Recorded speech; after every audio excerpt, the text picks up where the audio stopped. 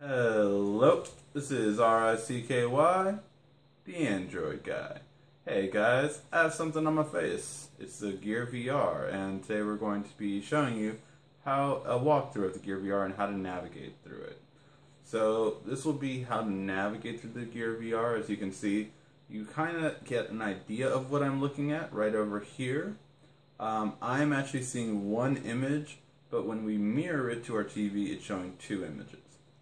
So we're going to take a look at this, and just so you can see, there's two navigation buttons right on the side over here, and there's one that's a back button right here, and there's one that's touchpad, and this touchpad is used for basic movement through parts of the app itself. So when you first launch this, you are at the home. You're at the home section. To your left is where you can get apps. So we have the Samsung Gear Samsung store, and then we have the Oculus store. So right here we can kind of tap. So you tap the button to select, and we can see all of the different apps that are available to us. And so it will load all of the apps, and then you can swipe over just to see them.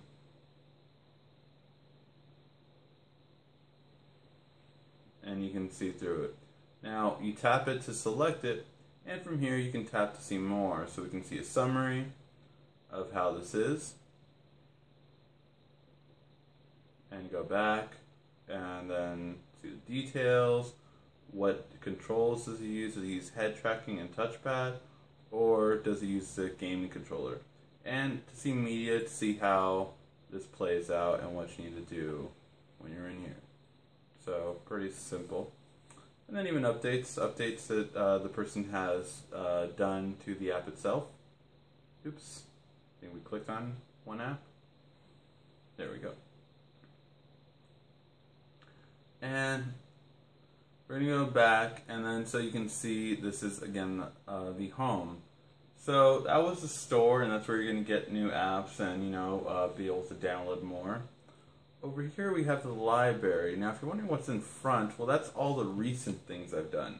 So all of the recent things that I've viewed are right here on the middle. So these are all my kind of recent apps. And then over here is the library. Now again, the library, you can swipe to see all of your collection, everything that you've installed. And then you can even click on all to see things that might not be installed yet and that you need to install.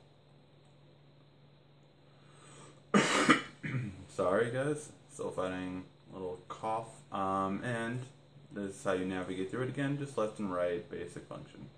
Now besides this, there's also one other thing you can do, and that is hold down the back button. So if you hold down the back button at any time, you get brought up to this special menu. Now in this menu you can see the battery percentage you currently are at, Wi-Fi, the time, and including like data, Bluetooth, and that kind of stuff. So over here at the bottom we have a bunch of different icons. We have a total of 6 icons. The first one is just going back to the Oculus Home. The second one is a pass-through camera. So if I hit this button, I can actually pass through and now see you guys. So now I'm seeing the TV, and I'm seeing over here and everything that it's seeing through. So I'm seeing the camera itself. Now I can hit back, and now I'm back here again. So, but that's so if you ever just need to see through, and it uses your camera on your Note 4 to see through. Then you can reorient so that wherever I'm currently facing will be the center then for it. I can turn Do Not Disturb on my phone, so that way I won't get interrupted by calls or text messages or anything such as that. You can turn the brightness up or down, and you can turn the comfort mode on. Comfort mode's basically a less amplified colors. They're not white, they're more a tannish tone, so it's not as invasive against your eyes. And those are all the functions, guys. So that's the basic navigation of how to get apps, how to view them where they are, and then how to walk through everything on the Gear VR. Hopefully you did like this video. If you did, please give a thumbs up down below. And if you have any questions on the Gear VR, feel free to ask. This has been RICKY, the Android Guy.